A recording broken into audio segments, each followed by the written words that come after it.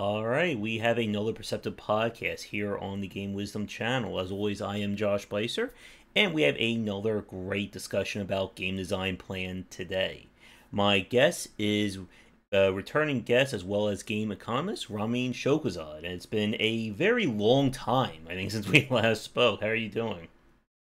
Great. Yeah, I apologize that I got very busy when I got here at in Australia working on new tech for blockchain game design and then starting some new projects. So I apologize for that. That is all right. It's been in terms of how long it's been. I think the last time we spoke was like there's no COVID in the world. You know, that nice peaceful time many years ago when we last had our conversation. Yeah, I think it was literally just weeks before I flew to with all my stuff to Australia. But it's great to talk with you again for our discussion tonight. We're going to be catching up about mobile games, mobile design, as well as what Ramin is up to. So, I guess to begin with, what have you been up to since we last spoke in terms of like your projects and such? Um, I flew out here to Sydney and completed the metagame design and economy for Gods Unchained at Immutable, and then worked on some unannounced projects and developed a lot of blockchain game design theory because there's hasn't really been a lot of like so far most of the work in the space has been fairly simplistic. Uh, and then I parted ways with Immutable and I began work on two projects. One is Live Hive, which is a means of gamifying and providing games for businesses to help promote their brands, which is potentially a pretty big thing. And the other thing I'm working on, which I'm real passionate about, is a new, very large, as far as massive multiplayer, and highly social, um, ultra premium game called Cloud Walker, Hmm. which I liken to as sort of like um, the luxury version, the luxury adult version of Pokemon Go. And I'll try to get some information out of you about that later on in this discussion. Question from chat: what is blockchain game design? Okay, blockchain allows you to securely trade things between two people. The neat thing about blockchain is for a transaction to proceed, everything has to be authenticated and available, and then everything is done simultaneously. If anything is not where it should be or what it should be, then the whole transaction is terminated. So this allows you to trade things, potentially very expensive things, in games where before you'd wonder if you were going to get what you paid for, or if you were going to get ripped off. That just can't happen with blockchain. Hmm. So this opens the door to what I describe as like ultra premium transactions, uh, and these transactions don't have to include the developer at all. They can occur completely between players. Presumably, if you know what you're doing when you design these games, you're actually promoting that. You're promoting these interplayer trades. What I've described as RMT, uh, RMT2 in some of my papers in the past, which is like trades between expert players. Okay. Uh, this opens the door to much larger games, much larger asset transfers, uh, some very expensive things, and trying to figure out what it is that would make something expensive in a game is a lot of what I've been working on last year. Hmm. And yeah, and that's definitely a discussion we can have a little bit more in depth tonight as well about getting that value or putting a price on content in games like this. So Yeah. I mean, just putting a price tag on something doesn't make it valuable. It, yeah. it, it has to be perceived as valuable by the buyer. Hmm. And we had a miniature discussion about kind of like mobile design on our Sunday show with Shark, and we are Oh, okay. referencing your name several times during that. We wanted to get you on for that discussion too. Right. Well, I mean, you had me check out a couple games, and I did. So I've got feedback on those. Hmm. I found them both interesting, but also lacking in certain areas. Yeah. And before we move on to that, like, continue with your discussion or with your work with blockchain. So, like, from your basic description, it's kind of reminding me a little bit of like the next step from something like Second Life, which Second Life obviously allowed players to basically be their own stores and buy and Mm-hmm. sell, and obviously not only transfer real money to premium currency, but premium currency back to real money as well. Mm-hmm. Is that kind of like almost like a basic idea of like what you're going for? Yeah, I mean, in the past, going all the way back from in my case, when I was selling game assets in EverQuest, going back to 1989, the most and then later in Eve Online in 2003, the most important thing back when we were using eBay and such for trades was reputation. Players had to know that you had a good enough reputation that you would always deliver what you said you were going to Mm-hmm. deliver, and then people felt comfortable working with you. As IG took over the trading space, there were a lot of hackers, a lot of stolen assets, a lot of just shady things going on, and people didn't always know if they were going to get what they were paying for, or maybe they were buying stolen goods, hacked Yep. goods, and then their account would get banned after they made the transaction, which is actually worse than if they hadn't done the transaction at all. So there needs to be a new way of doing this. And instead of developers just saying, no, you can't have any sort of real money transactions in our game, instead having developers encouraging that and working that into the game, because Mm-hmm. trade is actually a very strong attractor for gamers. They really enjoy being able to, to earn and trade things in game. Yep, definitely. And yeah, like you said about developers like trying to like push in that space. Like if we look at it a few years ago with Diablo 3, for instance, and when they started with Mm-hmm. the whole auction house, and go even further back with World of Warcraft, the auction house system. And Mm-hmm. there's always been like several issues with that. As you said, one of them being, the trust factor. How do I know what I'm getting is real? And that led to, obviously, as you're well aware, I'm sure as my audience, a whole, gold mining, gold farming schemes and such that happened in the mid thousands. And then the other aspect of this is whether or not the game is designed fully to take advantage of that or to take advantage of the player base. Because for anyone who remembers Diablo 3, the game was notoriously designed to force you to use the auction house. Like, the game was made intentionally difficult, intentionally frustrating in terms of loot generation, so that the stuff that was really good was so good that you had to spend money or get really lucky, or if you didn't get that, you were basically just like worthless at the high level of playing Diablo 3. And Well, that, no, go ahead. as you may recall, when I found out they were going to use a real money auction house in Diablo 3, I published a paper 6 months before the game came out and before I'd even seen the game. In fact, I've still never seen Diablo 3, uh, predicting in detail everything that was going to go wrong with Diablo 3 through the first year after launch. Everything I predicted came true. Um, and even though I published that and I assumed that people at Blizzard read my stuff, they ignored my warnings and went ahead with it, and that ended up not working out very well for them. Yeah.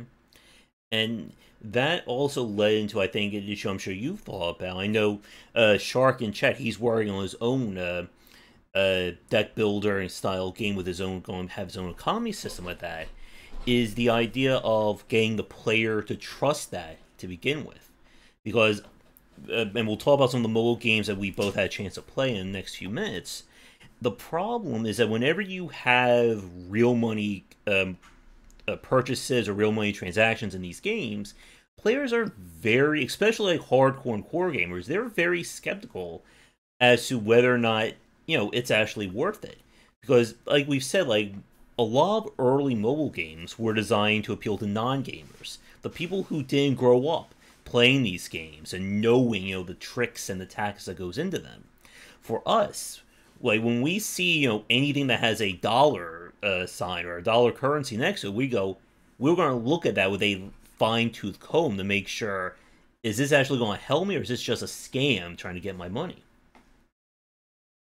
Well, I mean, I'm potentially a whale on games. I've spent over $1,000 a year in some games that I enjoyed, but generally, I don't spend money in games, or I don't spend more than maybe like $10 in a free to play game, because usually what they're asking you to do is pay for something that will progress you through the game, which will actually undermine the progression system, which is what keeps you glued to the game. And actually, I know that my enjoyment of the game will actually be decreased if I spend money. Which, so why would I want to spend money? Now, your general player may not realize this at first. They'll spend money thinking that'll make their gameplay experience better, and then they just enjoy the game less and don't understand why. Yep. And But this isn't to help your business model, because this just reduces the lifespan of your product. yeah, but that's what Shark and I talked about on our Sunday show. That when we look at kind of the mobile market as a whole over the last decade, many of the games were very much anti-consumer, or more specifically, anti-free to play. They want you to spend that money or get stuck in that content, and it led into a lot of these games being designed around. Yes, there's 2 to 3 years of content if you don't spend $1 and you grind endlessly. You spend that money, you could probably finish that game in maybe 2 weeks, a month at most, and then where do you go from there? Yeah, and then if it's a PvP game, you can end the gaming experience for everyone else by Oh zeroing them yes, out within 2 weeks. yep, definitely, and I know you've had that. I think on one of our first discussions, you talked about one of the mobile games you were playing that you went, I think, all in, or very much all in on like the VIP system, where you kind of try to become like the top player in the PvP server, and kind of that back and forth that can develop, which developer really loves. I mean, when people are competing with their dollars, but it just destroys that community and that system for everybody else. Well, I mean, I recently went back to play, I think it was Ark of War, Okay. and to see if they had improved it over the years. And they've added a lot of content, but really the basic problems that gamers are 100% still there, which were that as soon as I dropped my shield, I had a uh, I had a high level player just come over and go out of his way to zero me out, even though there wasn't really any value to that player to zero me out, Mm-hmm. just to make sure there'd be no competition. And this is I talk about. This is what I've been doing a lot of work in the last few years about. What I call non-competitive activities in competitive games. It may look like PvP is a competitive action, but most of the time it's actually non-competitive. You're trying to eliminate all the potential competitors so you can have a competition-free Mm-hmm. environment in a PvP game, which destroys it. Yep. And like we've said, there's so much about kind of the psychology that goes in these games, the psychology of gamers, that most people don't really know, let alone think about. And it's led. I know we were at one point we are going to probably have a discussion about like toxicity and game studios or toxicity in general, but there's still so much about what it means to play these games that I don't think a lot of people really have comprehended. Well, I mean, there's some pretty intense sociology going on here, in addition to psychology. And uh, game developers don't tend to be the most social people, and they don't tend to have the really be very sophisticated as far as understanding sociology and how social interactions work. So they're not capable of designing that in their games. A lot of times, their games are designed to promote aggressive behavior, and and then players engaging in aggressive behavior. And then the developers will turn around and complain about toxic behavior coming from their players as if it's coming from the players instead of being responsible for having created that themselves. They'll they'll they'll blame they'll blame players for the behavior that the developer themselves is promoting, which I find very frustrating. Yep, and that again is kind of like that issue. It's almost, I'm trying to think of a good analogy. It was like the snake eating itself, or singing its own tail. There, that developers complain about toxic fan base or toxic gamers when the game itself is kind of set up to cultivate that. And I think one of the examples of a developer I really don't follow as much to know they truly have turned it around yet would be like Riot Games with League of Legends. That for a time, League of Legends was considered like the most toxic fan base, toxic culture of gamers like you could find in one place. And I know they try to have done a lot in terms of moderation. I think there's like a tribunal system and etc. But there's still stories and lawsuits about Riot Games as a studio itself that we're still like hearing like almost like on a year by year basis. Well, again, you have to look at the source. If they have a toxic work environment, it does. Is it a surprise that they have a toxic game environment? Yeah. They're just reproducing in design what they know. Yeah. And I think like to like kind of carry this into mobile as well, like as you've seen, as I'm sure we've all been like playing with a lot of the mobile games, or at least the ones that are being marketed, they all, or for the most part, they strongly encourage PvP play. And not only that, but guild interaction with that PvP play. It's not just you have to play this really well, you're going to get beaten by people, but if you're in a guild, that guild will say, no, you have to join us for this PvP because we need these resources, and if you don't help us, get out. And we've seen that kind of peer pressure develop in a lot of these titles. Well, I'm a huge advocate of peer pressure. I think what are called peer effects are a huge motivator for people to Yep. be retained in a game, and a huge motivator for them to spend, along with something I call peacocking effects, where you get to show off to your fellow players your abilities or your assets. But most of the environments you're talking about are in what we would call an open world game, where you have your team basically has freedom to hunt out and attack other players at will.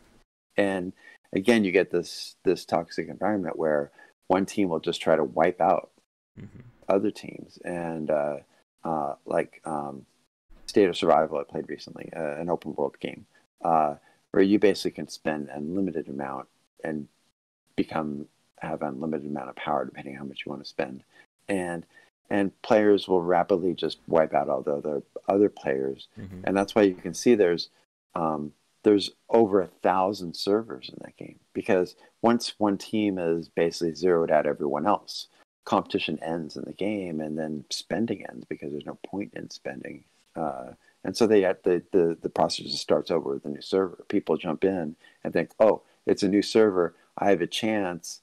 I can actually enjoy playing the game until I get zeroed out for a little bit, but the whole process just repeats because the game literally promotes you killing their server. The developers are begging you to kill their own server. And like you said, that cycle just keeps going on in a lot of these titles, and again, it punishes free-to-play players, or it turns them into, I think you use the term, you call them bait, or, the target for a lot of these games. And the feeder fish. Yep. For the whales. Or for the shark in chat there. But, right. But like we've said, like, this is, I think, one of those big things I know we've talked about so before, was just how sustainable these games are. And we've seen over the last decade that the majority of these mobile games don't last. You get the few, kings, Clash of Clans, Angry Birds, what was it, Clash Royale, Farmville, like those titles that become like the major names, and everybody else just kind of, fades into the mist after like a few months or a year.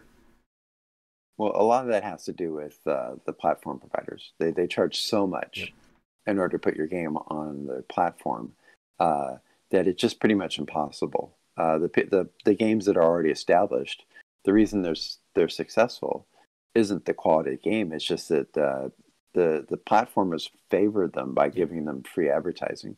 So the user acquisition costs are much lower than they are for newer games. And newer games actually need lower user acquisition to get started because no one knows who they are. So you're killing off the new, potentially promising entries into the field, and you're favoring the old ones, which by and by aren't particularly high quality. They just persist because of lack of competition.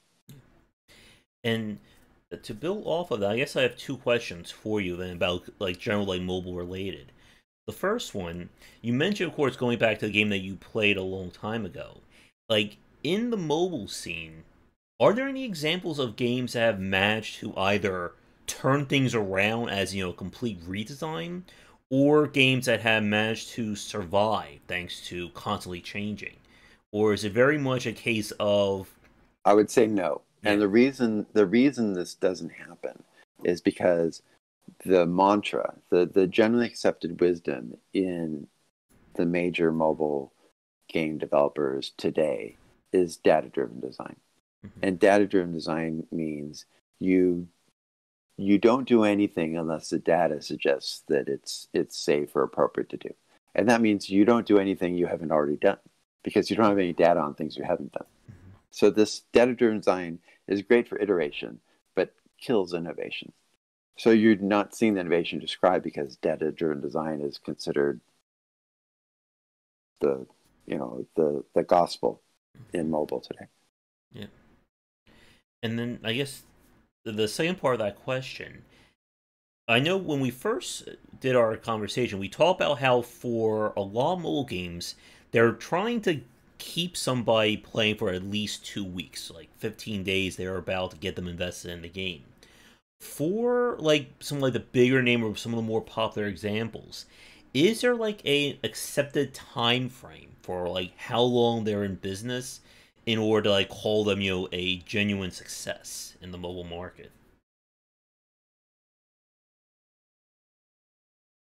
Um, Not that I know of, and I don't Mm, really know what they may be persisting, but I don't know how much of that's actually turnover or how much is staying power. yeah. I mean, the two games I meta designed for wargaming, uh, that I World of Tank Splits, which is mobile, and World of Warships, which is not mobile. I designed both of those in early 2014, and they're both still going strong, but they were designed to be long tail games, to engage players over years and have players spending over years, and they were successful in that regard. But that's generally not how other games seem to be designed. Yeah. And I think that's a good segue into kind of talking a little bit more about your thoughts on modern mobile design and kind of what you've been seeing as well. And for the chat, if you have any questions for us about these topics, please let us know in the comments. So, to kind of kick off this section, I gave Ramin a small list of some of the mobile games I've had a chance to play. Stuff like Arc Knights, Illusion Connect, Genshin Impact. I may have mentioned Guardian Tales, I'm not sure. That was another one that I had a chance to try out.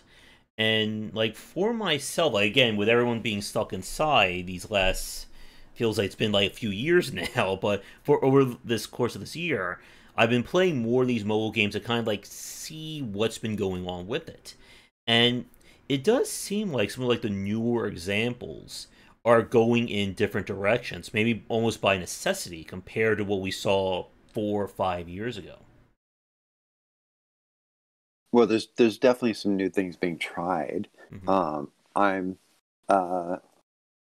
But with mixed results, and no one's really hitting it because they don't. I don't know. My belief is that there's just core tenets of game design theory that are not understood by these teams, or having been in these teams myself, a lot of times just because someone's telling them to do stuff that they may know is not going to work, but they don't have the authority to say no to this person. Hmm. Yeah. And it is kind of interesting to see like where these games have gone. Like, I guess let's start with like the big name example, and that would be Genshin Impact. That this was a game that for like console and PC audiences, they had no idea what this game was. Like it just appeared, you know, out of the blue one day. For the mobile scene, I know mobile sites, mobile YouTubers, and streamers have been talking about this game for months, and it was official release. I want to say mid September, and people are still talking about this. It seems to be very much the, you know, big budget, cross-platform mobile game. And I played it like the first week, maybe like week and a half, and I kind of got tired of it.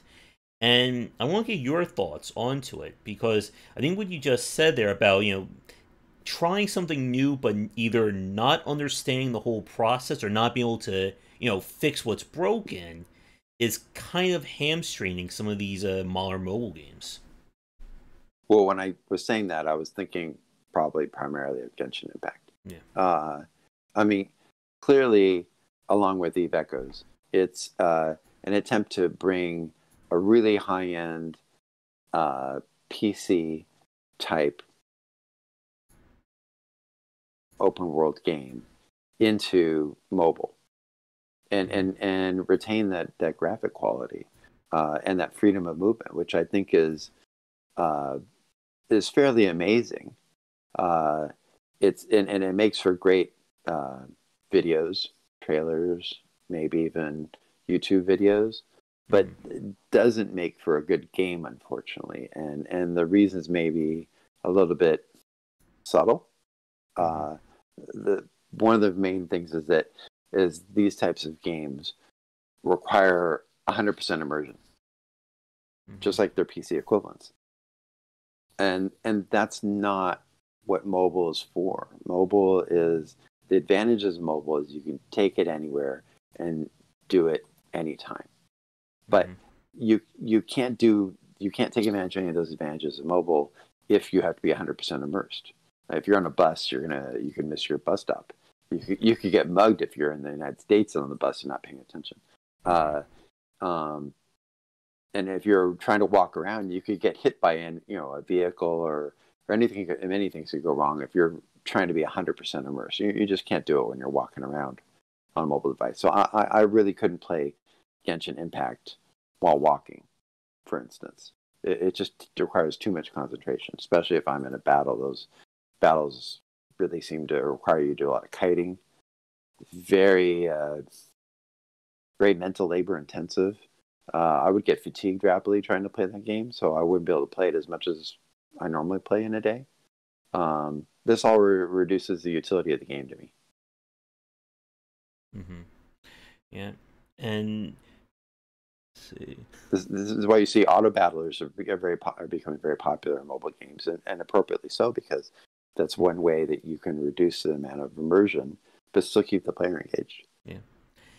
And I think, like, even for games that do have, like, more involved gameplay, something like Arknight or Zerlane, they still allow you to just go on auto mode after you've cleared a map, or even just playing the game generally, I think for that very reason. And that was one of the things I noticed with Genshin Impact, like you said, that it's not really like an idle or a relaxed game. Like, this is not something that you can play and do something else at the same time, especially if you're trying to explore this world.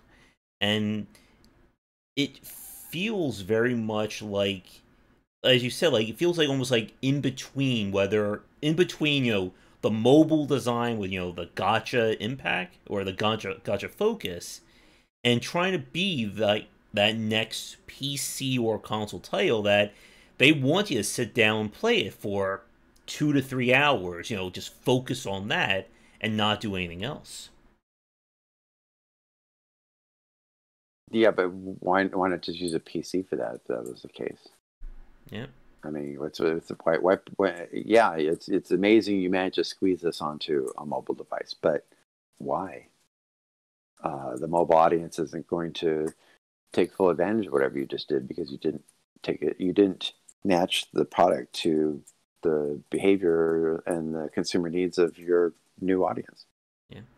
And I was watching one of the more prominent like mobile streamers who was talking about this in terms of the turnover rate of Genshin Impact, with a lot of free to play players leaving the game. For like the people who came from PC or console to play Genshin Impact, who don't have a mobile background and kind of being hit by a lot of those quirks of mobile design. The grinding, the having to do the daily events, and of course, the incredibly low chance of making progression through their gotchas and their banners. I couldn't even figure out how to even move in Genshin Impact for about 5 minutes, and then I finally realized that you had to pretend there was like a mouse wheel in the lower left corner, which wasn't even visible, and kind of like move your thumb up in the lower left corner to move forward, because I was trying to like tap on the screen or move like this. It wasn't working, and that's actually similar movement control to what we had in World of Tanks Blitz, but there was no. I didn't see anything that told me I should be doing that. So it could be very frustrating to a player that didn't know that was a way to do things. Yeah. And I played it on the PlayStation 4 using a gamepad, and as somebody who predominantly plays a lot of action-based games, I found that the whole UI to be a little bit on the cumbersome side, trying to make use of it. And I know when they develop it, they design the game explicitly to be, mobile, PC, and gamepad focus. And I think trying to fit all that into one design kind of hurt it from a UI standpoint. I mean, it wouldn't matter if it was all more turn-based or more auto battling, but since it requires very precise motor control, especially when you're kiting, it makes it a huge hurdle for play, especially for older players, which I don't think they're like even considering involvement of. But those older players have more money to spend if you can hook them. They're much more likely to become a whale for you. Yeah. Now, speaking about spending money, what did you think about how they implemented or designed their gotchas and banners? For those of you who are watching don't know what we're talking about, Genshin Impact features an incredibly low draw percentage for their best stuff. It's at 0.06%, according to what the game posts on its notes. Well, I mean, I read the reviews. A lot of people were complaining about that, but I personally didn't really see the point in even getting that far in the game, because like your main character is on paper stronger than this Pyro gal that I picked up, but the Pyro gal is an archer, and if I want to really burn a lot of brain cells, I can kite like mad and actually do better with her by avoiding direct combat entirely. But that's just so much work. And I suspect a lot of these other characters are a lot of the same thing. It's like, well, yeah, maybe it's stronger on paper, but the actual implementation might not be that great, or it might be just too much work. So I don't really, and in any case, it probably just speeds up the battles a little bit, but it's going to be the same thing. So I don't really know if the utility is that high in having a better character. I also don't know if there's like group play in that game, because if there isn't, then you're not getting the peacocking effects, which might also save the business model. There is multiplayer. I only really did anything with it. It's kind of like being like hidden underneath some of like those systems. For myself, I played it to about, I think, adventure rank, I want to say 25, 26, somewhere in that level. And it was just really starting to feel like a grind to me in terms of playing that game. And it kind of, I think, falls into some of the similar traps a lot of open world games have. That it's, here's 3 tasks, now repeat them for the next 40 hours all over the map. And you're just really doing the same thing. It's just maybe you're in a grass environment versus a jungle environment. I mean, a lot of these games are built on Excel. That's why they seem to be so fascinated with hiring people that are good at Excel. And when you play it, you can feel like you're playing the Excel spreadsheet. Oh, these are the 3 items that drop right now. And later on, there'll be 6 items that are just slightly upgraded versions of the previous 3 items. And that's what'll drop. And you're just going through the spreadsheet, row by row as you play. And it becomes very predictable. Yeah. and everything's very carefully controlled to make sure they know how long it'll take you to get through each stage. And I don't know, do you want to be that rat chasing that cheese for hours? And I think it ultimately just comes down to fun pain, where they're intentionally trying to bore you with their game, hoping that if they bore you sufficiently, you'll become frustrated and spend money to become less bored. Um, I think that's a very weird way to treat your players. Again, it's this player antagonism approach, and even if it's successful and the player spends, they're just going to experience the same thing over and over again, but on a different row in the Excel spreadsheet, which means that they could do it again, but then they'll be like, oh, well, that didn't really help me last time, so why would I do it this time? Yeah, and I think that's a really interesting point about kind of boring the player into spending money, because it's something that, and we'll talk a little bit about Arknights next, but a lot of kind of the hero collector gotcha focus kind of games, what I've seen them do is they explicitly save, unique abilities or, special powers for their 5 or 6 star characters, their SSR, whatever, high rank you want to describe it as.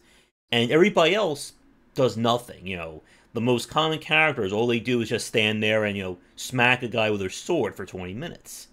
And one of the issues I had with Genshin Impact was, again, that the majority of that gameplay was just me mashing the same button again and again for 2 hours, how long it took me to complete those dailies. And if I got one of those 5 star characters, they're going to do something special or unique. But if I don't get them, you know, what else is there to do in this game other than just mashing that same button again? Yeah, I mean, if you want that level of immersion where you want to completely space out, then maybe there's some value in that. But for somebody like me, who I actually work for a living while I'm playing games, and I'm thinking about, like, how am I going to solve this design problem or that, and I might be gaming while I'm thinking about that, just something as a relaxing thing to do, and I can't do that if am involved in that level of immersion. If somebody messages me and needs help with this problem or has a question about this, I can't do that at the same time. So I pretty much only play turn-based games or similar type of things, because otherwise they just prevent me from making money, and uh, and that's the money that the developer wants from me. So what do they want me to do? Nothing and not have any money? Or do they want me to be able to play their game while making money so that I can give them money? Yeah. And see about like turn-based design, that's a good segue into Arknights. And Arknights I found to be very fascinating. It's the game that I kind of started to get really into before I started playing Illusion Connect, which is kind of the one that I'm doing right now. Hmm. And Arknights, like, to me, it felt very much like almost like a next generation mobile title. Like, that was kind of like the first one that I started to play after I stopped playing Mortal Strike Force. And what I found to be very interesting, kind of led to me writing a piece about mobile design, was his idea that there is gameplay to Arknights. Like, it's not just whoever spends the most money automatically wins.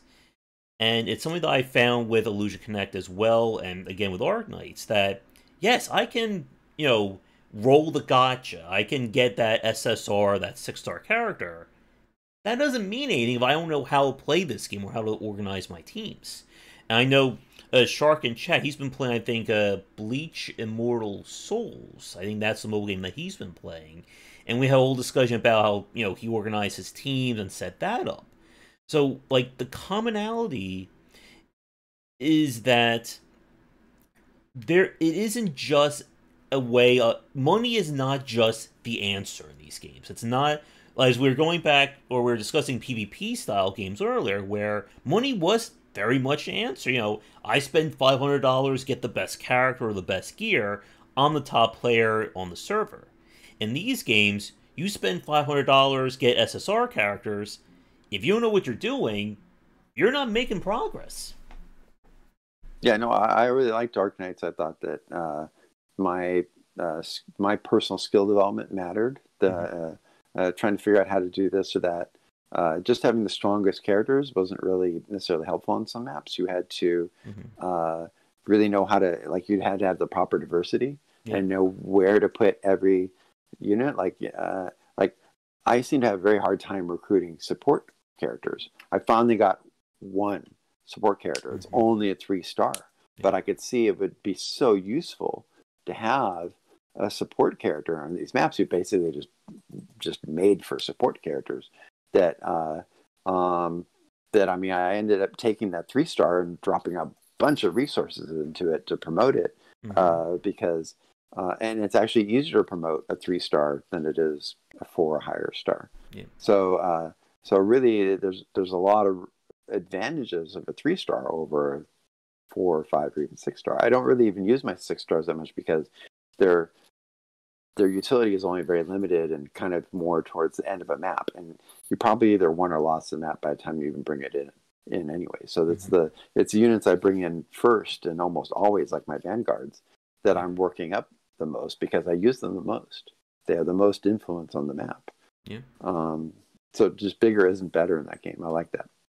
Yeah, and going back to what I was saying earlier about like Genshin Impact, kind of like having utility or uniqueness. That one of the things I really did appreciate, and something I see in Illusion Connect as well, is that while you have the different classes, when you get to the higher ranks, they have unique quirks and unique abilities on top of it. So one 5 star tank is not the same as another 5 star tank, or same as a support, and so on. So it leads into that kind of advanced thinking.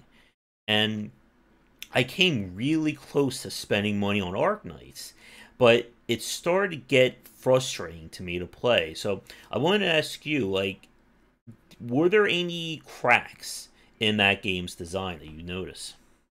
Oh yeah, yeah. I mean, just because it's better than the competition doesn't mean it's good. It just means it's maybe less bad. I don't know. It's extremely polished. It's got fantastic voice acting. I mean, uh, my partner who is Asian, I mean, she listens to me playing this, and we're just cracking up at the voice acting because it's so hilarious. But it's it's quite good, and um, uh, so I really appreciate that, and that's a nice touch. So it would make me much more likely to want to spend on the game. But Hmm. with the way they're trying to encourage spending is they make the game very easy in the beginning, so that you feel really strong and it's very easy to practice Hmm. and stuff. But within the first day of play, the difficulty is ramped up so far that I can't even complete the maps. So what am I supposed to do in that situation? I'm supposed to say, "Oh, okay, now I'm frustrated after 24 hours. Am I supposed to engage in some sort of fun pain loop where I'll spend to reduce the Hmm. frustration so that I won't be frustrated until tomorrow, and then I have to spend again?" Um, I'm just going to move down the again. It's just kind of like I'm moving down the Excel spreadsheet a couple rows, but then I'm stuck with the exact same problem. It becomes less and less very rapidly, much less about my skill and Hmm. much more about how it doesn't matter how perfectly I do this map. I'm going to get steamrolled by units I can't even affect. Yeah, and that's what I felt. I got to about, I think, story chapter 3 or 4 in that game. And Mm. what ended up happening was I had, like, my preferred strategy. I had characters set up to stun or slow them down. Everything was all good. But nobody was able to touch anything because the stats are so. I was so weak in terms of leveling up characters. So even though I had the perfect strategy, it didn't matter if the enemy has 10 times the health and 10 times the armor than my guys. So the only option was to spend most of the day just grinding out resources. And Yeah, it just got a point that where I was like, it was either that or, cross my fingers and hope I get a perfect 6 star character. But then, like we said, that just leads to more grinding because I have to grind that character up so that they're able to do something. yeah. Today I'm like planning on spending 80 or 90% of my energy on the game just grinding XP items so that I can bring the average level of all my operators up so that they have some chance against what they're fighting right now. Because right now it is like the only units that the units that are coming out are such high defense that they're literally invulnerable to 80% of my units. The only units that can even affect them are the ones using magic arts in this game, and those characters are the ones with the highest cost to bring into the map. So by the time you have enough deployment points to bring them in, you probably already lost the game. So you need to level up even the units that can't affect your opponents, just so that they'll live long enough to buy you time to bring in the ones that can. That's a full grind, and yeah, I mean, early on, if I had all the 6 stars, you'd probably get more bang for your buck blowing your XP items on them. But again, doesn't that just make the game easier and move you 3 lines down the Excel spreadsheet before it gets hard again? Yeah. And speaking about Arknights, this is kind of like off topic, but still related. It's something I've been thinking about a lot of the mobile games I've played. That has there been any studies or research onto having these kinds of, I don't know how to describe it, almost like a sub game or a subsystem that kind of is either a distraction or it's there for additional resources. And what I mean by that, in Arknights, you have that whole base building. I'm sure you've unlocked that part where you put the various rooms, you put people in there. Azure Lane has it's kind of like a living room that you build. Illusion Connect has it. Guardian Tales has a Farmville-esque grinding area. I guess, why do we see so many games have like some kind of secondary area or system? Like, is there like a design or like marketing approach for it? Well, I mean, the more stuff they have for you to do, the figure the more you'll be engaged, and you're less like you're gonna get bored, especially if it's like relaxing content. Like base building is relaxing content, whereas trying to figure out a real-time battle is not relaxing content. So you need to give them time to cool off between your high intensity, high stress activities, but something more relaxing. But I mean, that's all good. The biggest problem with Arknights isn't any of the ones we mentioned so far. It's that there aren't any pure effects. Without pure effects, what's the point of having cool stuff? Moving 3 rows down the Excel spreadsheet isn't going to help you at all.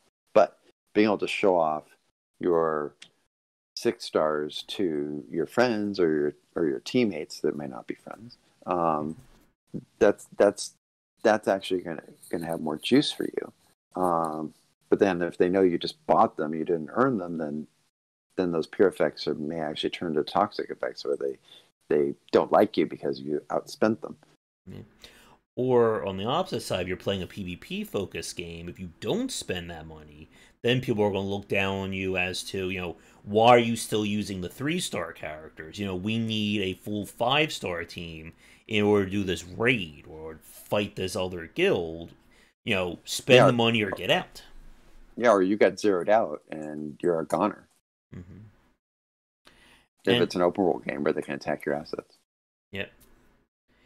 And I guess building off of that, earlier we discussed about this idea of,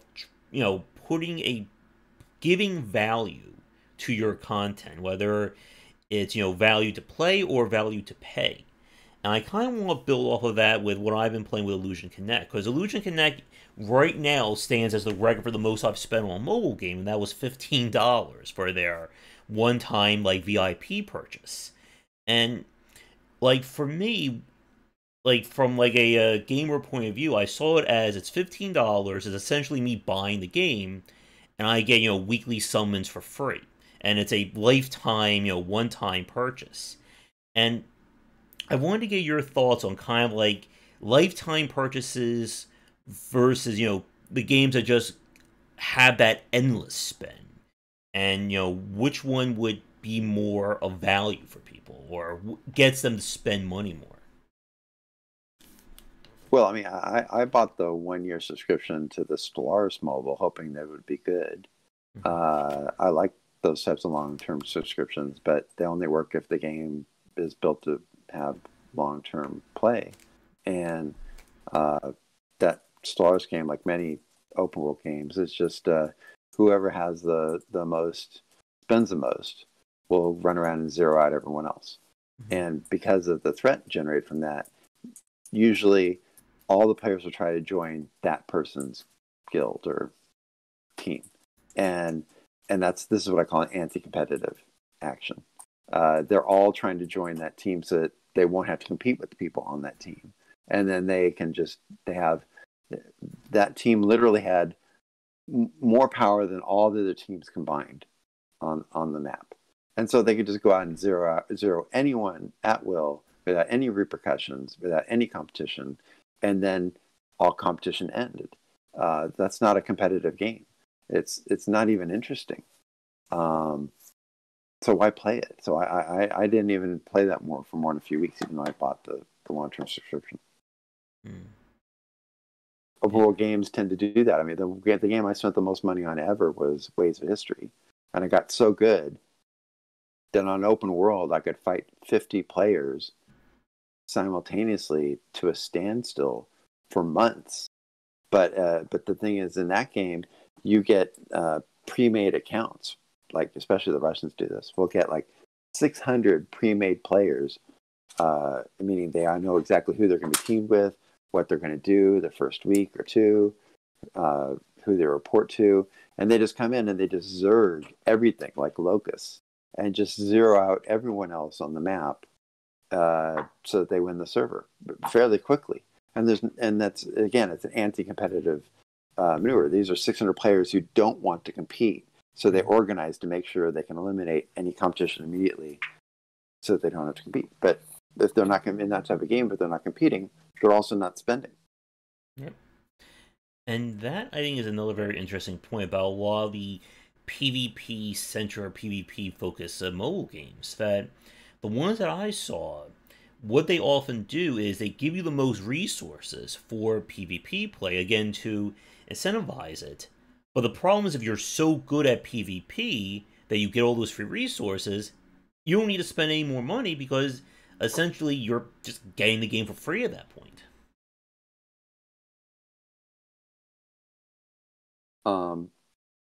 Yes, but I mean, if the game is about spending, like, a state of survival, then it really won't matter what your skill level is, because if you spend enough money, you can just zero out anybody anyways.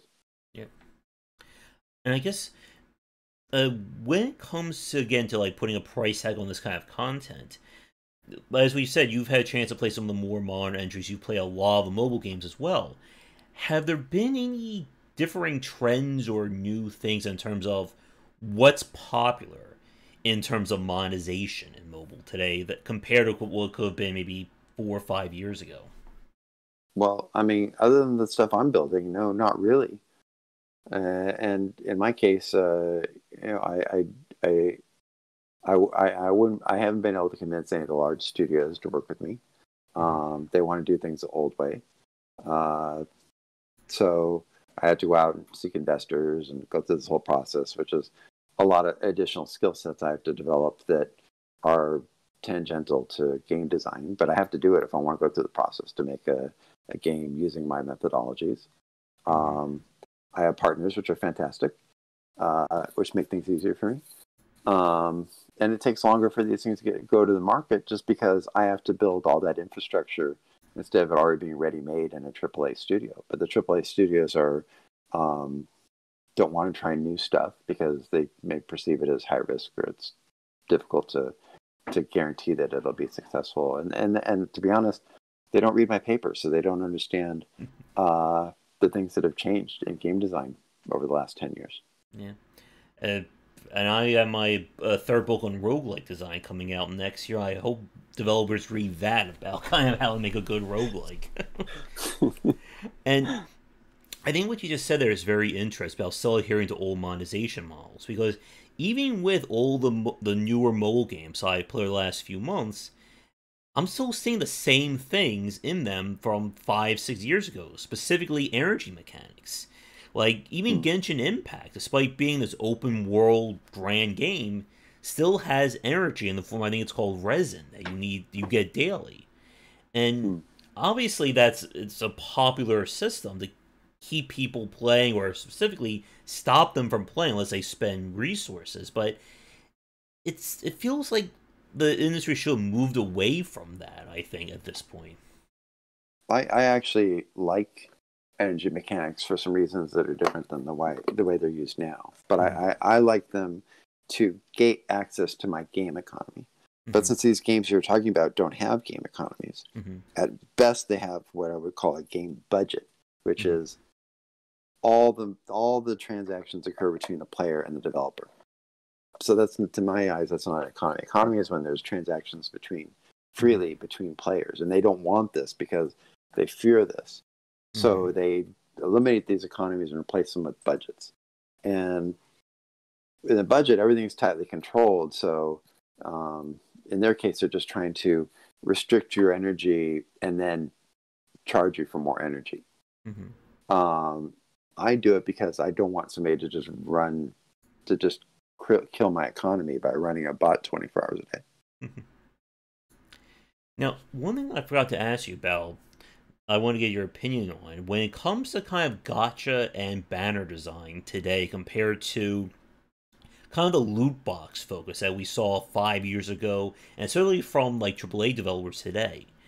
One thing that I see that kind of interests me, and I was talking to Shark about this on our show, is that many of them these days have this idea of quote unquote a pity mechanic. As in, Hmm. you can spend, X amount of money, get as many rolls as you want, but after, let's say, 70 rolls, 100 rolls, whatever the developer gives you get that character for free. Like, there is a guaranteed point that you can spend money on these banners and you will just get it. Now, obviously, there's a 0.6% chance, a 2% chance, whatever, you can get it far sooner. But there seem to be designed that there is an intended cap on how much they want somebody to spend on any given banner. And that to me seems different than what we saw from loot box design, where it's just, that endless money sink. And I wanted to get your thoughts on that. Well, I mean, when they're mostly posting the odds, hopefully Mm-hmm. accurately, sometimes not. There's a lot of complaints that in Arknights the posted odds are not accurate and they're actually worse than what's posted. But the this movement was forced by regulators that demanded that in gotcha that they actually post the odds, because sometimes the odds were ridiculously low, and because it's random, you'd never know whether they were just super low or whether you were just unlucky. Now that they've shown the odds, now people are like, wow, okay, with 0.6% chance of getting something, yeah, on average maybe I'll get something after 150 draws, but there's no guarantee I could get something even within 300 draws. So by putting a guarantee, then at least there's some sort of fixed value instead of it being completely random whether you get value. I mean, I talk about this in my article on how the ESRB was promoting children's gambling. And I talked about how if you sent your kid to the market to buy a loaf of bread, and to buy a loaf of bread, they had to spin on a roulette wheel to see whether they actually got the loaf of bread. Your kid can come back crying after having spent $20 and they didn't get the loaf of bread because the store wouldn't give it to them because they didn't win it on the roulette wheel. I mean, no adult would allow their child to be subjected to that in a store, but they don't know about it and they just seem to be okay with it in games.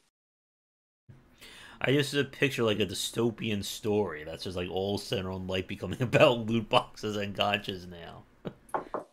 Everything must be world. Well, why is it okay in games but not okay elsewhere? Yeah.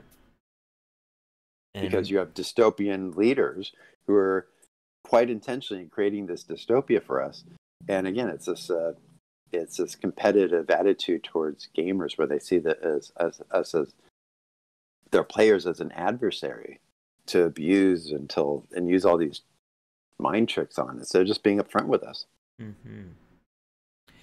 And as a quick kind of some of a tangent, I wanted to get I wanted to ask you, when we last spoke, like at the start of this year, I know we were both looking at kind of that loot box law that the United States was preparing.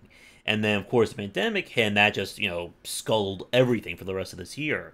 Has there been any movement or any discussions about that you've heard on your side? Well, well, I mean, you have to realize up till at least now in the political climate in the United States, it's been extremely, I mean, unprecedentedly anti-regulation. Mm-hmm. Corporations are just, free to run amok and do whatever they want. So any attempts at regulation, all the regulatory bodies have been gutted.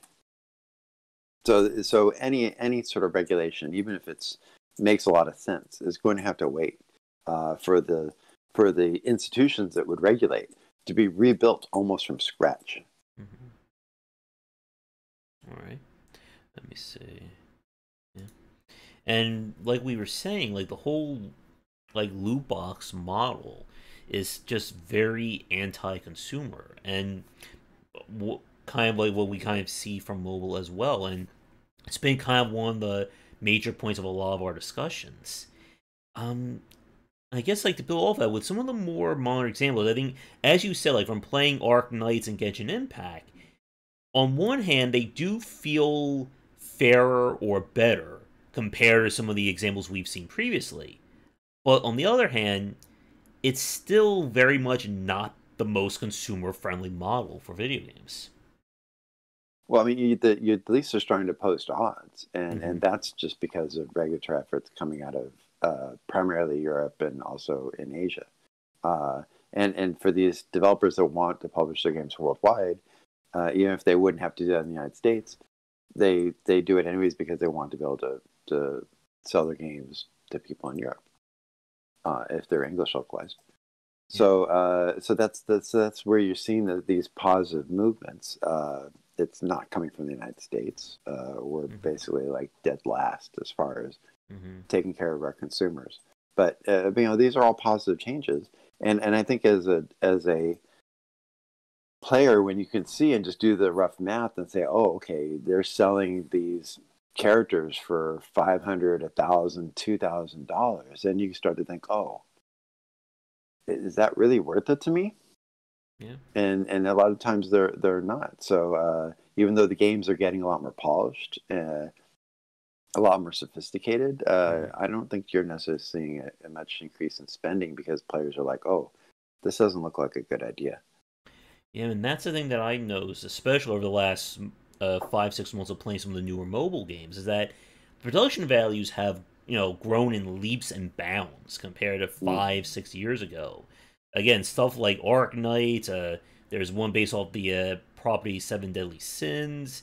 Like just like pick like any new or upcoming mobile game, and if you know you were looking at this on Google Play Store or the App Store, it looks very much like a console or almost like a current gen game that we would play on the PC or console. But once you get into it, I think this is kind of like that risk that we see that yes, they are more complicated, yet they're more in depth, but they're still tethered to the same monetization systems, the same kind of tricks and tactics used to get people to spend money.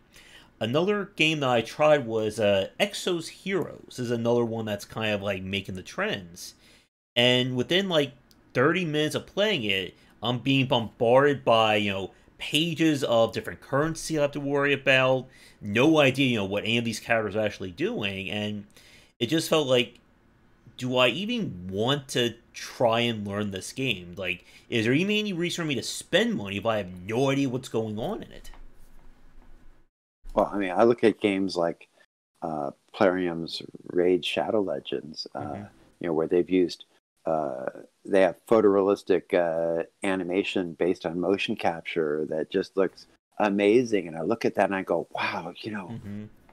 I could make so much money with my designs if I had like, content of that quality to go along with them. And I think, wow, what a waste that they put all that production work into such a weak or antiquated Excel spreadsheet monetization model. Uh, I mean, I'm sure it makes money, but it just seemed to me like such a waste because there's so much potential there to make some really cool stuff, and they're just the metagame design that should go along with that is moving at a snail's pace, whereas the production quality is just skyrocketing. Mm-hmm. Yep. And I did finally try Raid Shadow Legends, I think a month, maybe a little bit over that, a month ago. And yeah, like it looks really impressive. And then I played it and it just felt like every other kind of RPG turn-based mobile game that I've seen or I've tried, over the last few years.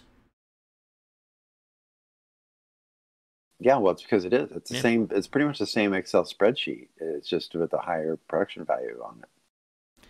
Yeah. And one of the things I'm not sure we talked about this specifically, but I want to get your thoughts on this in terms of marketing. That there's a very nasty trend that I've been seeing, both in terms of like mobile and even just like on like just advertisements of people advertising mobile games with like just completely false Oh wow! footage. Oh, I see where you're going. Oh, Yeah. I looked at some of these just ads for stuff, and it's like that's not in the game at all. Yeah. Like looking at ads for like uh, uh, State of Survival. I'm like, wow, that stuff isn't even in the game. Not even like remotely in the game. Mm-hmm. Yeah. And I'm like, is that legal? I mean, they're based in the United States, so yes, everything's legal in the United States if it's coming from a business, pretty much. But I mean, it's just so inappropriate. And when I look on the App Store and look through games and look at their just the pictures they have for the game, I can tell very quickly that whatever I'm looking at isn't even in the game that I'm reading about. Yeah. And they don't care. They don't even have to. There doesn't have to be any truth at all. Yeah, and we'll get to Shark's comment in a second. And like the other thing that I know is like, I see like YouTubers make sponsored pieces about these games, and they talk about stuff that like their unbiased review of these games. Like it makes like no damn sense how they try to describe these games and try and make it sound like it's a fun game, and come and spend your money on these titles. Well, I mean, most of their viewers are not unbiased. They're getting some sort of Oh yes. reward for whatever they're saying. Yeah. And I have to say, like, for like people watching, I've yet to get a Raid Shadow Legends promotion. I think they must have seen our discussions and know they must have me flag as don't try to send this guy a sponsorship deal. He's not going to work for it. Let's see. Well, Oh, I mean, when I was writing for Unknown Player between 2001 and 2005, I'd had some incredibly in-depth reviews. I mean, people would go, and they'd read other reviews that were based on a few hours play, and then they'd come to me, and I'd have a 200-hour guarantee. I would not post a review of an MMO until I'd played the game at least 200 hours. So there was no comparison between the quality of my reviews and other reviews that were out there. But mm-hmm, we weren't getting paid, and that's why I was able to do that, because mm-hmm, if we were getting paid, they'd pull the plug on us if I went into that type of depth in my review. mm-hmm. Yeah. And speaking about reviews, this is what Shark's comment was that, like, with some like Raid Shadow Legends, they have a 5-star scroll, but a 5-star score. But when he looked at it, like, he rarely saw anything over 3 stars in terms of its review. Like, the Mm. reviews for some of these games seem very suspect to me. Mm. Yeah. Oh yeah, it's not like the Steam store. Even the Steam store can get pretty suspect. But they only show you a few reviews, and they seem like they're carefully cultivated to promote the game. And when I read them, you can tell you can tell when Yeah. it's an honest review and when it's not an honest review. I mean, they just Mm-hmm. say, "Oh, this is the greatest thing," whatever, blah blah blah, but they don't actually go into any detail as to why it's great. Then it's not a helpful review at best.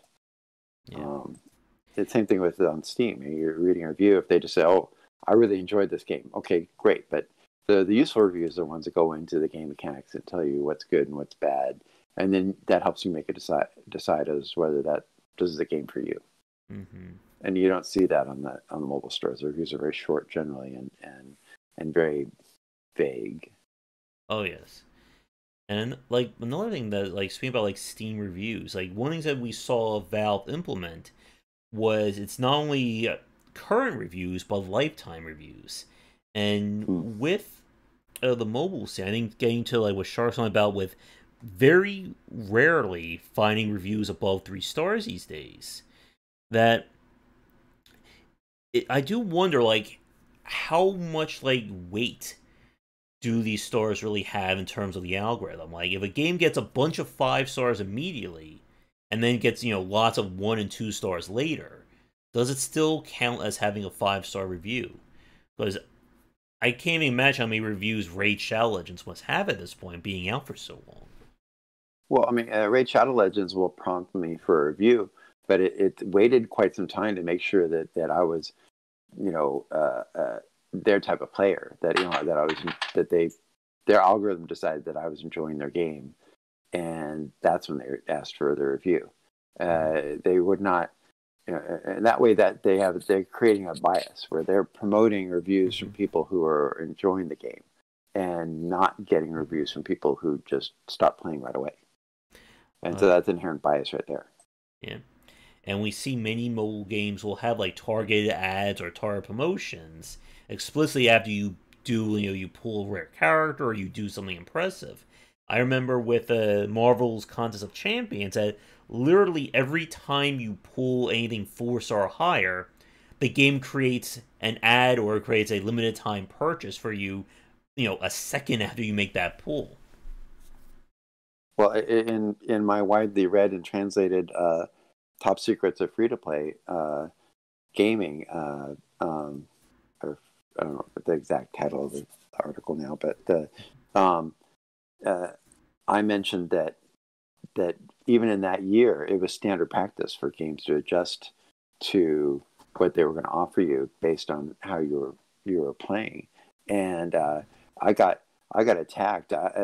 Gama Sutra and myself, but in the Gama Sutra had the lawyers from King came down on them and told them to pull that because they said they don't do that.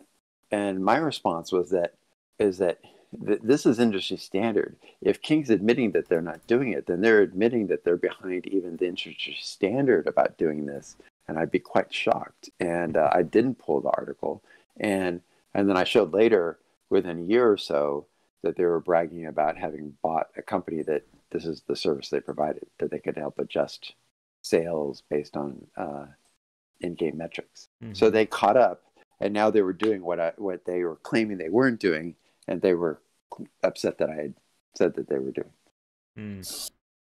Yeah, like the closest I've gone to that was when I made a post talking about key resellers and stuff like I always forget their name. The big one that's always in the news that got in trouble. Oh yeah, I know who you're talking about. Yeah, I don't remember the name either. Yeah, and they actually, one of their representatives actually got in touch with me through Medium asking me to make changes to the article saying, oh, we never did this, that's just a lie. And I didn't do it, and I just like blocked the person after that. Yeah, I don't know. My article actually gained more credibility and was even more widely read because of the attack by King and the threats by King, which I posted in the article. I added them to the article because I mean, if King wouldn't feel threatened or even respond to me unless that article was being read a lot, and it was very widely circulating. Yeah, I'm noticing that with a lot of the stuff that I'm getting on Medium too, that I've been posting, it's been getting, I think, a little bit more of a reach there. I think that's how they found that piece. And yeah, it's again like the stuff that we talk about, many people don't really think about, or at least from the consumer standpoint, about what it means to play these games or these kinds of tricks. The whole loot box thing. I've gotten attacked by people on Gama Sutra saying I don't know what I'm talking about or it's perfectly fair. And somebody once tried to argue with me that like loot boxes are the same as getting loot in Diablo, which that just like I had to go and I ran about that when someone tried to say that to me. Well, I mean, when this is how you make your money, you don't like people shining light on that, and you're going to be trying to silence them if they shine a light on you. And if you're sophisticated like you are, then you can counter those fairly weak arguments and say, no, those two things aren't analogous. Yeah, but I've had to defend myself because I made a negative review about Spelunky 2, the current Mhm. big name game that I got a lot of attacks for, saying that wasn't the best. Yep. Now, as a quick time check, we are about an hour and 20 in. I'm trying to think. I do want to talk a little bit more about what you're currently working on, for people watching. Anything else regarding, like, any other, like, mobile related topics we haven't touched on that you'd like to go into discussion about? Well, I mean, if we just go back to the fact to my key point that what's really would drive monetization of these games would be pure effects, and maybe talk a little bit more about what those are. Okay.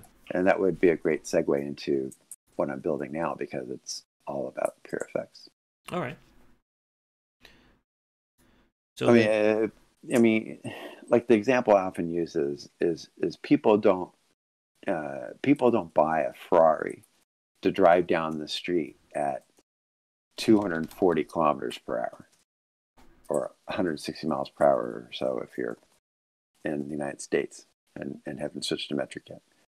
A person will buy a Ferrari to drive 10 miles an hour down the street and have everyone stare at them because they can't.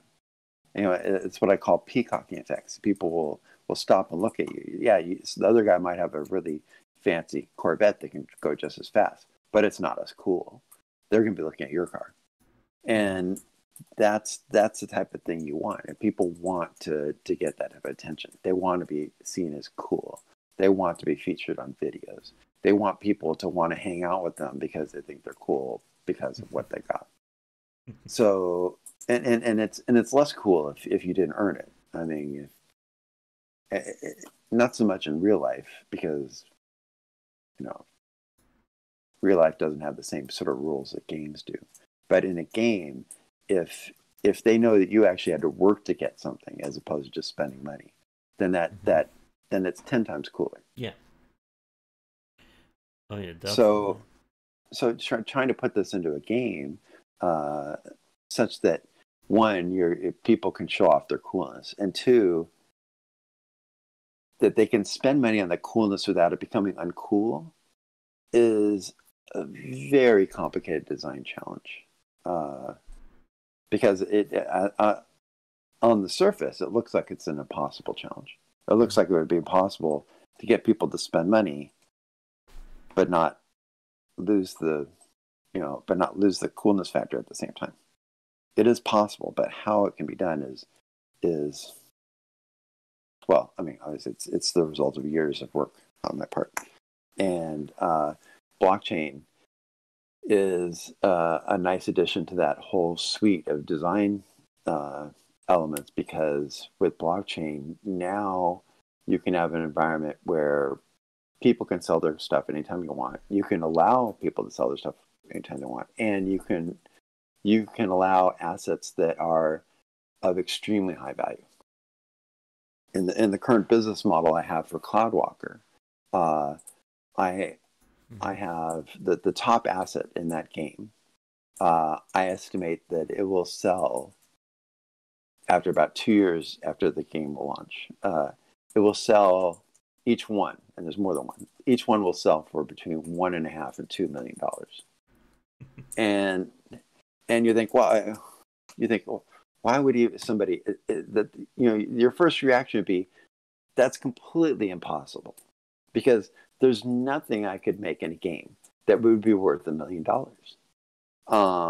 And just because I say, oh, this is $1 million, people aren't going to buy it for $1 million. I'm talking about something that will go on market, on auction, and not sold by me, but sold by another player, that will sell to another player, not me, for over $1 million. I don't get paid. I don't get any of that. Mm-hmm. So this isn't about me trying to sell something for $1 million. This is me creating something with enough value in a game that players will value it between each other at Mm. over $1 million.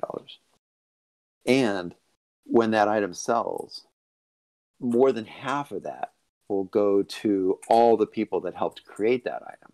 And part of the reason it's so valuable is it would take about 100 players 2 years to make that item working together. And so what you're really paying for is 200 man years of game labor. and that's what makes it that valuable. And that's how 100 people could make money, and in some countries maybe even a living wage, just playing a game for 2 years. Now, what was the term you used for kind of like good monetization purchases again? A good monetization purchase. You said a term like for the topic. What was that? Peak. I forget what you were using. Not peacocking. Peacocking. See, peacocking is a way of showing off something cool. If I'm playing Arknights and I have a bunch of 6-star operatives, no one cares because no one's seeing me use them. So, and maybe if they did, they still wouldn't care because it doesn't affect them in any way. But what if I'm on a team, especially a large team? Because you got to realize I come from, I was in, I was in team sports before I got into gaming. I didn't even get into gaming until I was as an industry, until I was in my mid-30s. Before that, I was in elite and Olympic level sport. And so coaching at that level, I really had to understand what makes a team effective in order to make, to bring value to the world's best teams. And so I'm coming from that viewpoint when I come into gaming, where I'm trying to build team sports where you don't have all this toxicity and where the gameplay is fair and people will work very hard in order to be the best, but actually earn it.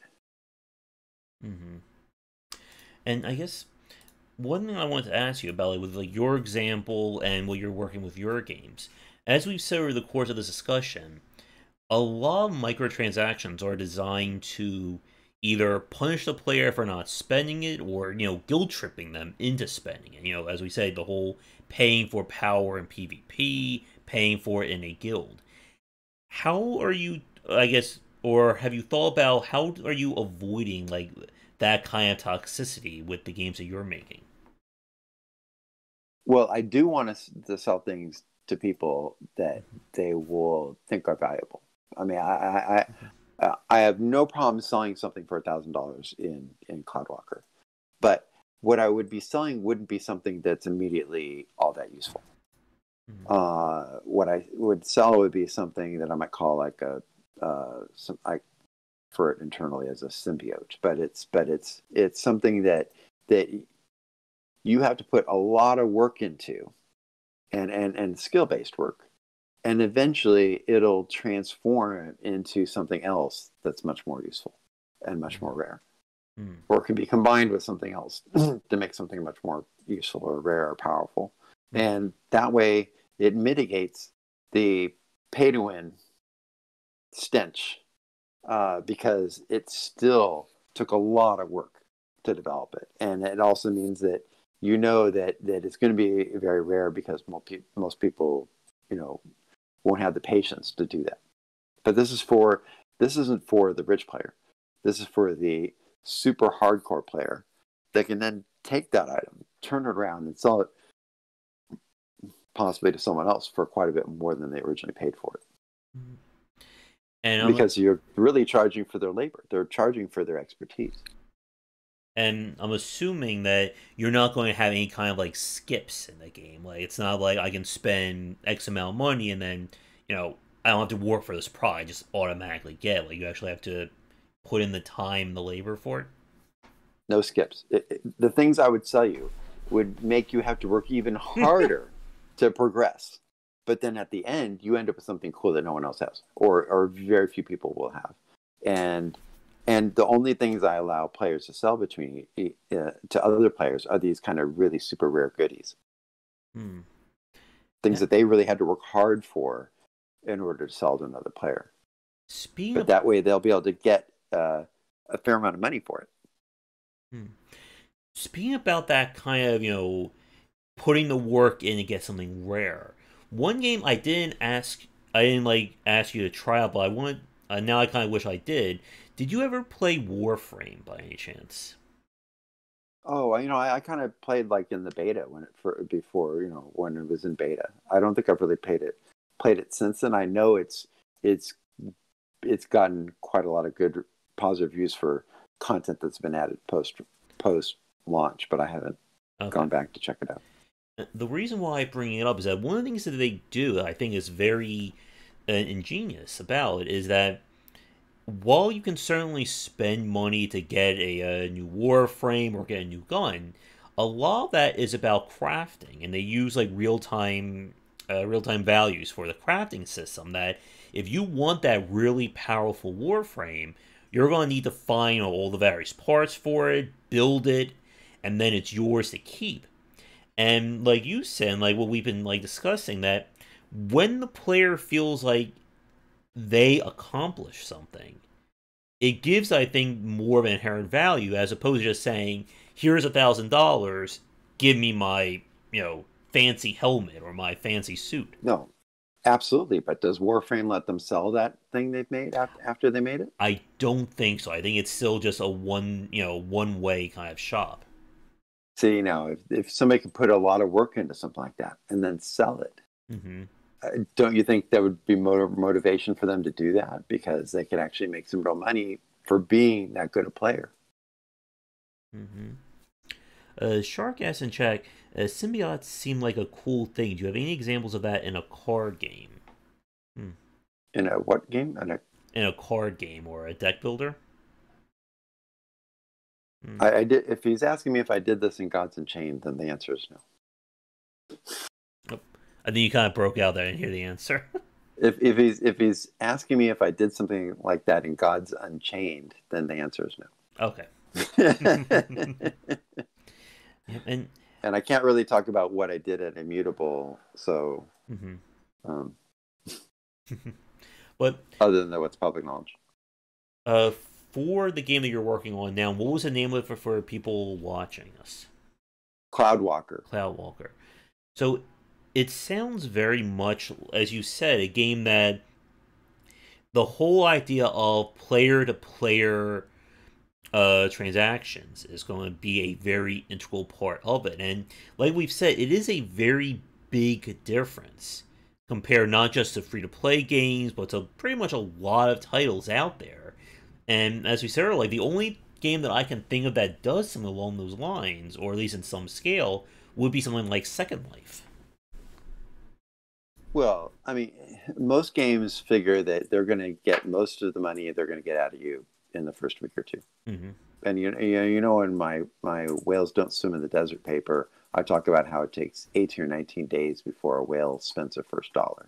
Hmm. And so, if you want to get the whales, you have to you have to prove to them that you have substantial long-term content that could make this their new ride, the new game of choice. And here in Cloudwalker, I'm not aiming at to make money off you in the first 2 weeks. In fact, there's almost nothing you can spend money on in the first 2 weeks. Uh, Hmm. I mean, almost nothing. I mean, you could. There's a few things maybe you could buy from other players, but not much of value. Most of what I'm selling is content that you won't even reach for the first year or two. Uh, and so this is the type of game where I would expect monetization to start off very low and then get astronomical after a year or two. It's a complete reverse of common monetization philosophy. Oh, and Charles, if there were any examples, right, either real or not, of that in a CCG like card game. Because he's working on a Neon Continuum. He's trying to get some notes and feedback from you. Well, I mean, Magic the Gathering made a lot of, had some cards that ended up being quite valuable, uh, partly because they're quite rare, Mm-hmm. but also because they were quite powerful. Uh, and we did our best to mirror that model to a fair extent in Gods Unchained, Mm-hmm. where the unique cards, where There actually was literally just one of those cards sold for like $60,000 between players. And again, like the challenge, of course, of this is the fact that, as you say, if it's player to player transactions, they're the ones who are kind of dictating, what this price is going to be. And I guess, like with Cloud Runner, are you doing Cloudwalker? Cloudwalker? I'm sorry, with Cloudwalker. I was off. It's running, it's walking there. Cloudwalker, like, is there any information in the game, or do you give the player information about how to price things, or like, do they have any idea of like how the economy works, or is it all going to be on them to figure this out? I give them some clues in the form of, I may be selling them something that then I'm expecting them to transform and then resell later. So obviously they're going to want to sell it for more than they bought it for. So that's a clue. But other than that, I don't. It's really going to be just based on what's the availability. There are some things that players will not want to sell because they're quite valuable to them. But if they do sell them, other players will likely buy them at an extreme premium because you would have to sacrifice your own progression in order to sell those things. So I wouldn't expect there to be a whole lot of those things being sold. And when they did, I would expect the prices to be very high, which is fantastic for the players and also looks good for me to show off just how much stuff sells for in my game between players. The threat there is bots trying to undermine that and take advantage of that market because bot doesn't care about their progression or future success. They just and so you would normally think that would be a real threat, but just this week I figured out a way that I think finally after 15 years to completely eliminate bots from my design. So I'm really excited about that. Nice. That'll probably be a discussion for another time as well. I bet we could get into a lot on that. Well, I'm not going to be sharing that for a while because that's a super top secret. All right. So, besides selling players, the equipment and materials they need to do stuff, are you going to have like personalization options? Again, the whole peacocking, exclusive skins, exclusive, clothing, etc. Well, this is a subject of internal debate. I'm got to be careful about that because, like, if I have five creatures and they all look different, I'm going to want to be able to have those differences be a clue to the other person as to what they're fighting. If you could just reskin it, then that hides what their actual characteristics of the critter are. So I'm losing some of my options there in game design if I allow some things like combat units to be reskinned. So probably not going to allow that sort of thing. But I do give options as far as like your entire. I mean, I don't know. It's probably too early to share this, but I let you basically grow your entire environment, what I call a biome, and you can customize that a lot, especially over the 2 years. And it's not just cosmetic. When you change your biome, it affects everything you do in that biome, including the creatures you recruit or the teams you can build. Okay. In terms of the actual gameplay loop itself, is there anything you go into detail about regarding Cloudwalker now, or is it still too early in development? Generally, Cloudwalker is about you going into the cloud. The AI has come in and there's a virtual space that was created by scientists, and something happened, and an AI came in and corrupted it. And you're going in like as explorers to find out what happened to the first team, and as a result, and in a way, the AI is like playing games with you, and you land here hoping it would be like this utopia, but you're actually in a hostile environment and you're trying to survive. The AI is not necessarily trying to like eliminate you, but it's testing you, and you need to work with nature in this new world. And if you're successful, then the biome that you're in actually transforms into a more advanced biome, and new options become available, new creatures become available, uh, new playing arenas become available, and this is completely a team-based game.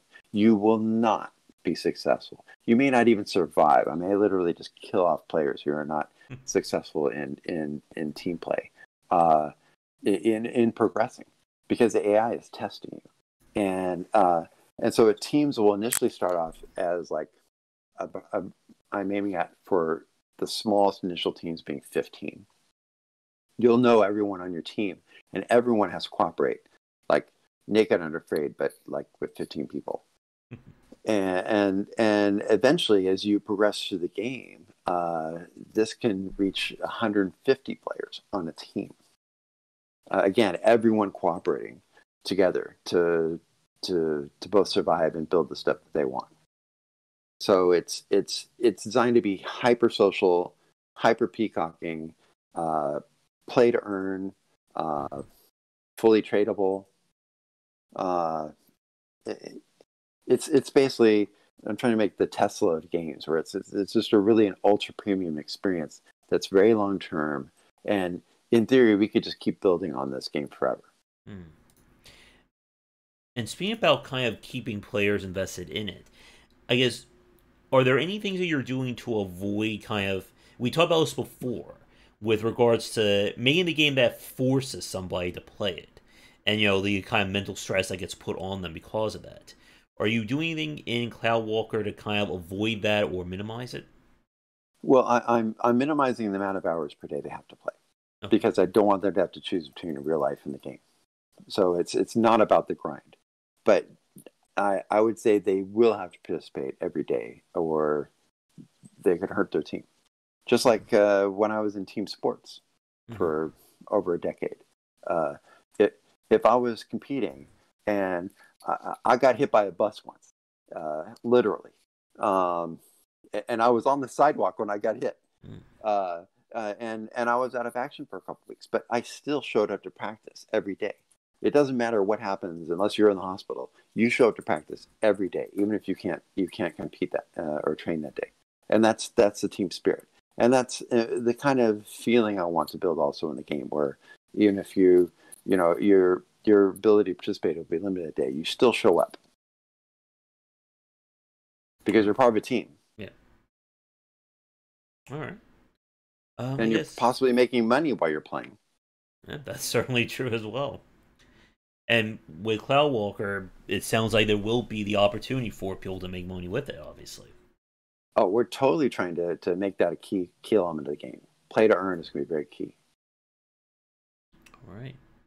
So, in terms of, I guess, logistics, anything regarding, like, do you have an estimated time for when people will be able to check it out? Well, I mean, a lot of this depends on how things go with the investors and such. So we're still in that stage where we're raising funds. So I can't give any numbers Okay. on time frame yet. But I think we'll be able to do it fairly quickly, because I'm not trying to design something that's overly complex from a production standpoint. All right. I guess anything else regarding Cloud Walker that we didn't discuss that you would like to bring up now? No, I just hope it becomes I expect it to be copied, and I hope it gets copied, because I would like to see, us move away from the era of Excel spreadsheet games that are very isolating and have a lot of fun pain and such, and gambling mechanics, and just move towards games that mirror real life better, but better than real life. All right.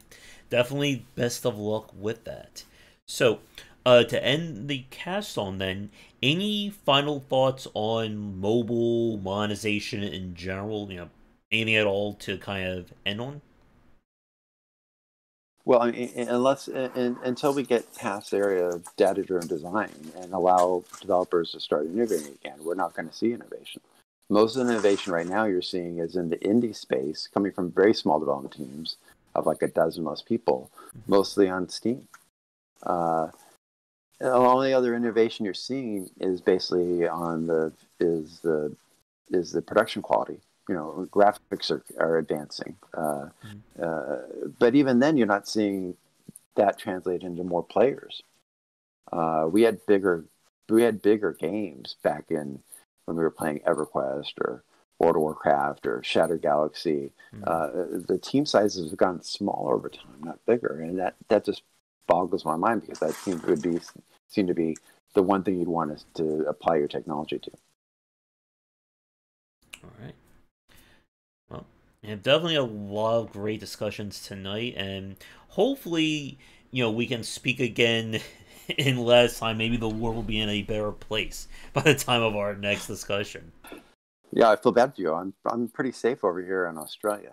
I worry a lot about my friends and family in the States. Yeah. We were just talking about this before we started the stream that, like, for us gamers, like, this isn't, anything new. We've been isolating for a long time. Yeah, I have at least 2 family members who have gotten COVID so far, so it's real for me. Yeah. Hopefully things will improve, and I hope to hear good things about Cloudwalker in the future. Thank you. I'm very excited about it. All right. To end the cast, do you have anything social media or any sites people can check things out with? Well, I mean, you can always find me on LinkedIn. I'm not writing so much for Kama Sutra these days because I don't have the freedom to write everything I want to over there. But as soon as I have more to put out about Cloudwalker, I will definitely put it out and let you know. All right. Well, Ramin, as always, it's been a pleasure hanging out with you. It's my evening. I know I think you're definitely ahead of me right now, so I'm not sure what time it is for you at this moment. Yeah, it's actually like noon or 1 o'clock, I think, here. All right. Well, as always, thank you so much for coming on, and let's schedule do something like this again in the future. All right, my pleasure. And it was always good hanging out with you, Josh. All right, and hoping to have you back on for one of our roundtable talks as well in the future too, if you ever have more free time. Yeah, I'm sorry. I've been kind of a recluse. I've really been working hard on this blockchain thing the last year. All right. Well, again, it sounds very interesting, and definitely curious to see where things go with Cloudwalker, and kind of like that whole ultra premium model. All right. Well, folks, we're going to end things here for this discussion. Thank you so much for tuning in. If you're new, be sure, as always, to check out the Discord and Patreon link down below. If you are a developer working on a game or teaching design or just want to come on and talk about video games with me, please reach out and get in touch. You can follow me on Twitter at GWBicer. I know for you, Ramin, you don't do too much in terms of social media other than through LinkedIn. I keep a low profile since I got death threats in 2001 with my home address on it. Yeah. But again, we will hopefully be able to have you back on in the future. And maybe you have a great rest of your afternoon and, I guess, for the evening for everyone else watching. All right. Well, with that said, folks, we're going to end things here. So come back for our daily discussions on game design here and on game wisdom, where we examine the art and science of games. Until next time, take care.